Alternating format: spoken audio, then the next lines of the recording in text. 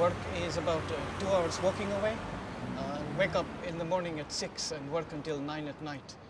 I looked everywhere asking for work, but everyone was asking for documents, and then I found this work. All day washing dishes, and they pay me £20 cash. It's not a lot, but what can I do? I'm desperate. I left Afghanistan when I was 14. Too many problems in Afghanistan. No work. There is no life. No education, no safety, no future. Only one person in a family can leave because it is very expensive. My parents borrowed a lot of money, sold their land so I could come here. It took 1 year and a half on the journey. It nearly killed me through Iran, Turkey, Greece, France. There were many people traveling at one time, including women, children, old people. Once, the agent forced 100 people into a container, and we were forced to lie on top of other people because there was no space. There was no air. It stank of human sweat. When we reached a destination, the driver opened the door and we found some people were dead. We slept in open air, in jungles and mountains. We would sleep during the day and walk during the night. The agent used to make us run like donkeys until the morning. Everyone was so scared. I was thinking, I will never make it to the UK. But me and some others were lucky. We survived. I came to this country with great hope for a better life. It was my great dream. People used to say, UK is beautiful, much better than other countries. When I got off the lorry in the UK, it was early morning. I walked around asking Asian people in Pashto and Urdu, where is the mosque? I met a guy from my country. I said to him, I am hungry, I'm looking for somewhere to stay. He let me stay with him and his friends. I'm very grateful to him. I will never forget this.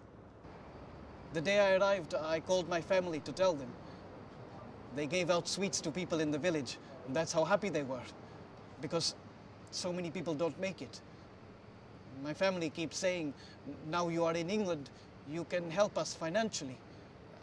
I say to them, I still don't have documents. I'm not allowed to work. I am in hiding and cannot support even myself. I did not claim asylum. I've heard of so many Afghans who get deported, so I've decided to stay away from the authorities. Every time I see the police, I run away. I'm scared to go to the doctor if I'm sick. I never go, no matter how ill I get. Sometimes my friends say to me, you are illegal, and this makes me feel very low. I get jealous. I see myself as second class. At the moment, I'm not a complete person. I really want to study and get a qualification, live like a normal citizen. It is my great wish and dream. I have gone every now and then to the college, and every time they ask for documents and passports and driving license. There are many young people like me arriving here. We all live in fear of deportation. We have lost our childhood and we miss out on our education. We move around from one place to another working. I will be here for as long as I can get away with it. There is nothing for me back home.